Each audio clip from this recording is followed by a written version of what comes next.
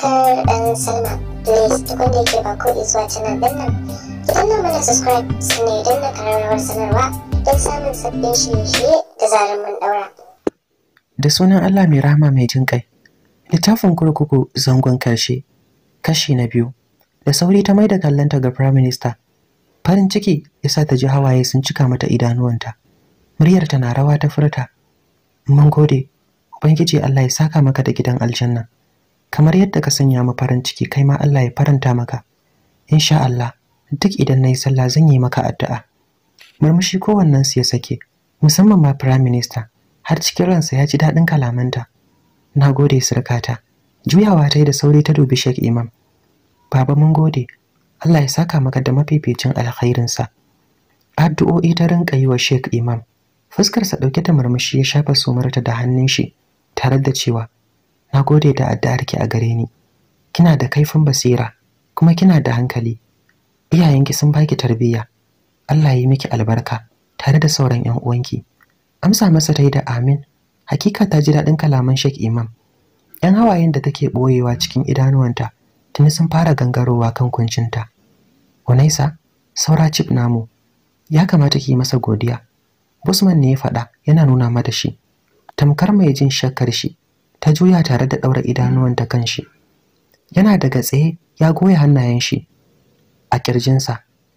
Har ta ɗaga kafa za ta nufe shi. Bika ya yi hanzarin dakatar da ita ta hanyar yi mata magana. Nufota ya yi a daidai bayan ta dakata tare da duko da kanshi saitin kafaɗarta. Ya yi mata raɗa, "You don't need to thank him, saboda baya so, but begin to him if you give me the chance." Cikin sanyin murya ta amsa masa da to. "Good girl." Ya ambaci hakan tare da ɗago da kansa, babu wanda ya ji me suke tattaunawa. Postman ya ce, "Unaisa, zo ki wuce ki tafi ɗaki ki yi sallah. Yanzu za a kawo muku lunch ɗinku." Amsa masa ta yi da to, kafin ta nufi kofar room ɗin ta fice da sauri. Kafin wani ya kuma yin magana a cikinsu, Danish da ke a kwance ya ja dogon numfashi. Yatsun kafar shi suka soma yin kyarma da na hannayensa. Nan take suka fahimci ya farka daga bacci. Wani irin annorin farin ciki ne ya bayyana akan fuskar Prime Minister. Salsabil ya ce ya farka, ya kamata a kawo mishi abinci yanzu. Wani kalar abinci zai iya ci? Big guy ne ya tambaya.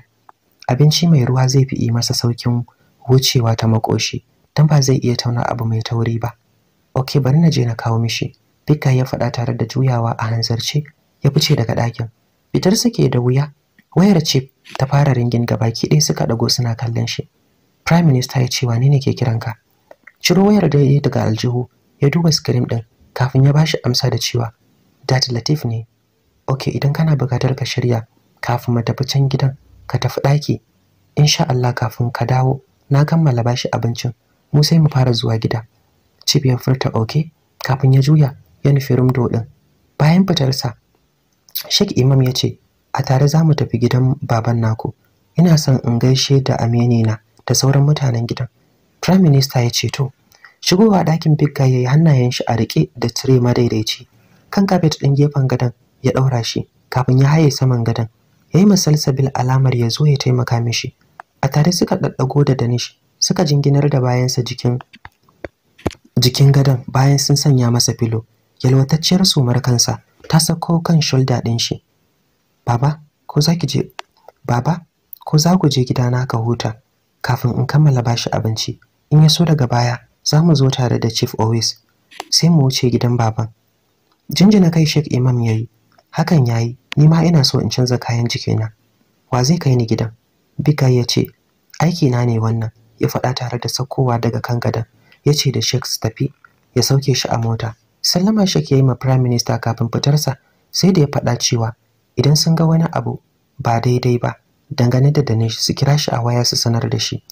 Prime Minister ya amsa mishi da to, haɗi da yi masa godiya. Bayan fitar su, wayar boss ta yi ringin. Da sauri ya zaro daga aljihu.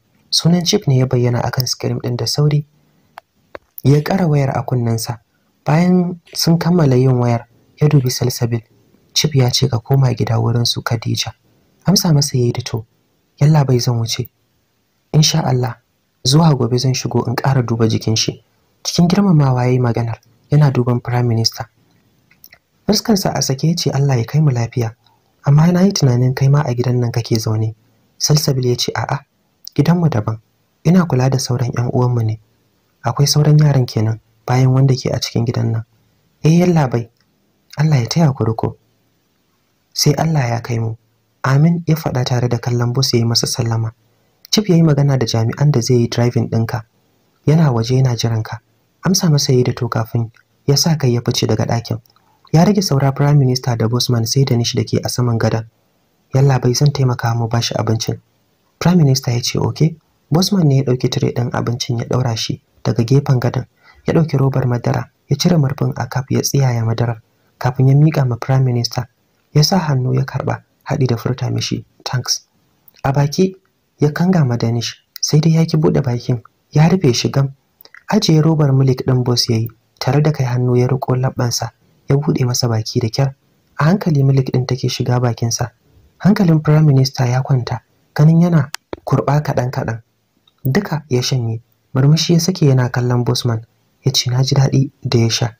Ka kara mishi da yogurt. Martanin murmushin boss ya yi masa kafin ya karɓi kwaf ɗin ya zuba masa yogurt ya miƙa ma Hatim. Cikin ikon Allah Danish ya shanye. Sai da ya tabbatar da ya cika masa cikin shi tukunna ya ce bari na bar shi haka kada na cika masa ciki. Hatim ne ya faɗi hakan idanuwansa akan fuskar Danish. Wani irin kallon so da ƙauna yake jefa masa. Sauke tire ɗin Bosman ya yi akan kafet kafin ya ɗago yana kallon Hatim da ya ƙwara wa Danish ido kamar mai karanto wani abu akan fuskarsa. Tun ɗazu yake ta sanya tambaye shi wani abu sai dai ya kasa.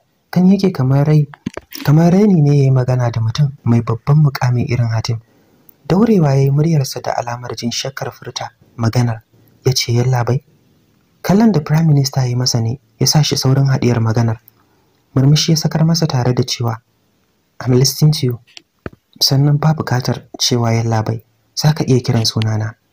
Me ya faru? Ina jinka. Sanar da kai kasa Tajo ya yi. Ba komai. Subul da baka na yi wurin furta sunan. Ban yarda ba. Please tell me. Me kake son sanar da ni? Kada ka ji nauyin yi min magana. Ni ma mutum ne kamar kowa. Da sauri boss ya dago da ido ya kalle shi. Hakika yana matukar mamakin saukin kan Prime Minister Hatim. Tunda yake a rayuwarsa bai taba tsammanin akwai wata rana wadda za ta zo har ya sami damar ganawa da shugaban kasar Najeriya. Sai gashi cikin ikon Allah ya haɗu da mutum mai rike da babban mukami na shugaban kasar Canada.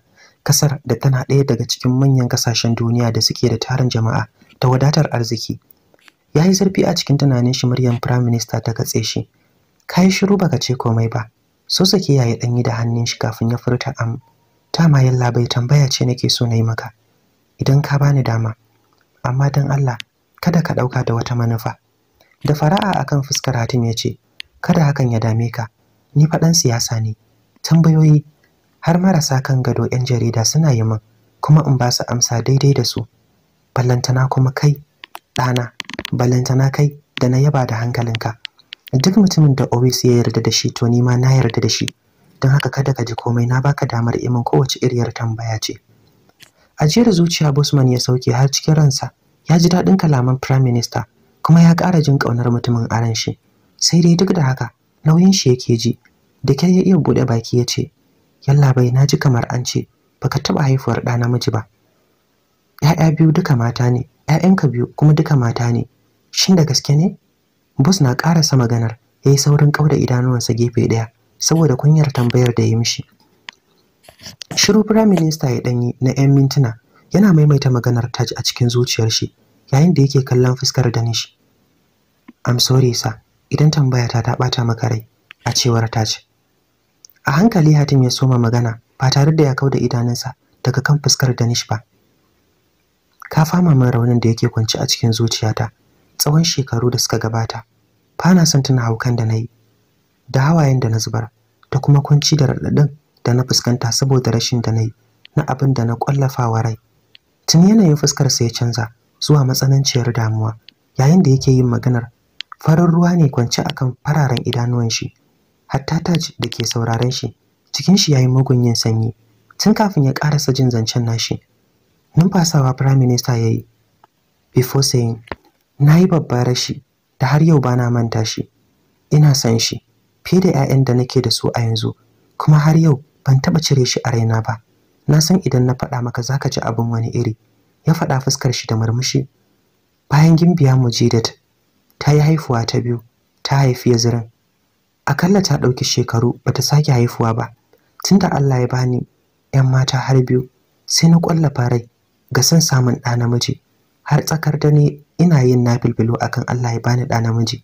Cikin ikon Allah, a lokacin da ban yi tsammani ba, Allah ya karɓi addu'ata. Matata ta samu ciki. A daren ranar ko rantsawa ban yi ba, saboda tunanin namiji za ta haifa ko mace. Ni dai kawai na sanya wa raina ɗa namiji ne. Dakatawa ya ɗanyi da yin maganar. Taji ya nutsu yana sauraron shi. Tun yana daga tsaye har dai ya kai ga janyo kujerar gaban Miro, ya ajiye ta daga gefen gadon ya zauna. Yana kallon Prime Minister. Ci gaba da magana yayi. Tun kafin a haife shi, na fidda mishi suna. Na tsara masa kalar rayuwar jin daɗin da zai yi. Hatta makarantar da zan sanya shi da komai ma na rayuwarsa, sai da na rubuta a diyari ɗin da na ajiye domin shi kawai. Ita kanta Gimbiya ta mamaki ta rinƙa yi, ganin yadda na haukace akan san abin da ke a cikinta. Har faɗi take yi, na fahimci ka fi son shi akan sauran yaran da na haifa maka. Idan ta faɗa haka sai dai na yi murmushi. Ba ita kaɗai ba, hatta family ɗina na Canada da na Najeriya sai da suka shaida ƙaunar da nake yi mishi. Duk rana ta Allah sai na kira su a waya na ce su taya ni da addu'a Allah ya sauki matana lafiya.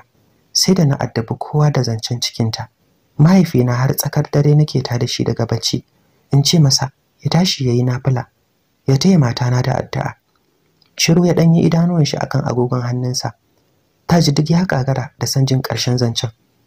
Ban taba kawo raina cewa yaron zai zo duniya a mace ko zai mutu bayan an haife shi ba. Kana naka, Allah yana nashi, sai gashi an haife shi babu rai. Wallahi ba zan iya misalta haukan da nayi ba a asibitin da ta haifu.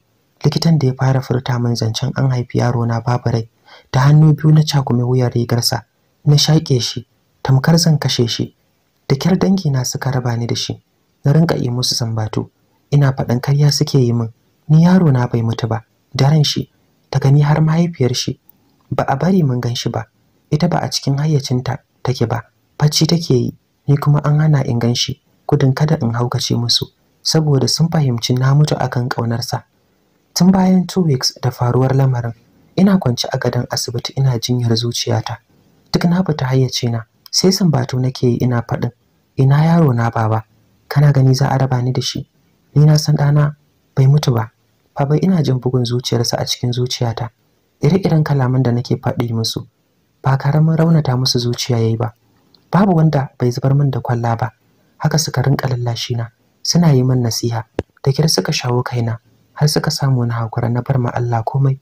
Sai gashi yanzu tamkar ba a yi ba. Prime Minister Hatim ya karasa maganar yayin da hawa yake kokarin gangarowa a saman kuncinsa. Da sauri Bosman yayi saurin share masa hawayen, dan ba zai juri ganin babban mutum kamar Prime Minister yana zubar da hawayensa akan idansa ba. Na yi kuskure da na yi maka tambayar nan, ka gafarce ni yallaɓai. Ni kaina jikina yayi sanyi kuma ban ji daɗin yanayin da na jefa ka ba. Da a ce na san magana ta za ta fama maka raunin da ke a cikin zuciyarka, wallahi da ban furta ta ba. Cikin sanyin murya Bosman yayi maganar. Cikin ƙaryayyar murya ya ce, kada ka damu, ai yanzu komai ya riga da ya wuce. Karfin hali ta ce yayi wurin furta, yallaɓai, ko zan iya sanin sunan bebin din da ka rasa?